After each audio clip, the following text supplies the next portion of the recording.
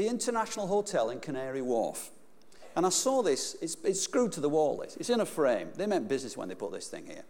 I'm going to read this to you now, this sentence, and then chat amongst yourself 20 seconds. What has gone on at the hotel for this to finish up on the wall?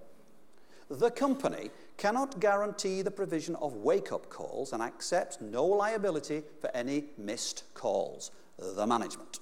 What's gone on for that to be there? So give me some feedback. What has gone on at the hotel for that to finish up on the wall? Somebody's missed a call, haven't they? I think more than one person. Would you agree?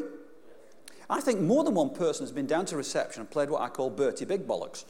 Where you go down and you say, do you know how important I think I am? You were supposed to phone me up at 6 o'clock this morning and you forgot, you idiot. And I've missed a plane, I've missed a train, I've missed a deal, and I'm furious. So what they've done is they've had a meeting. And at the meeting, because we have meetings when things go wrong, don't we?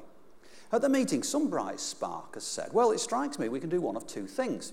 We can either have a system that's foolproof, and if we're going to phone someone up at 6 o'clock in the morning, we phone them up at 6 o'clock in the morning, or we could put a notice up. And the notice would say, look, we might phone you up, we might not.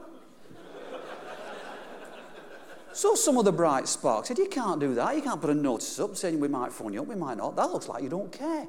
Well, can we get the lawyers to reword it? So they've been to the lawyers at £400 an hour and said, can you reword for me, please? Look, we might phone you up, we might not. How about this? The company cannot guarantee the provision of wake-up calls and accepts no liability for any missed calls. Perfect. Who is it who needs the wake-up call? It's the management.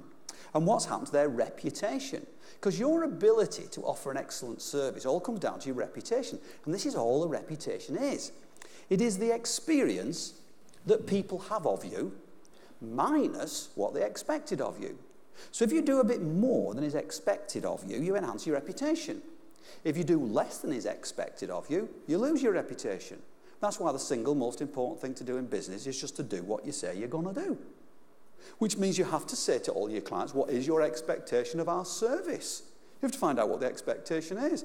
I think running a business, looking back, almost all the big fallouts, all the big arguments came about because somebody either hadn't done what they said they were going to do, or somebody misunderstood what was expected. That's it.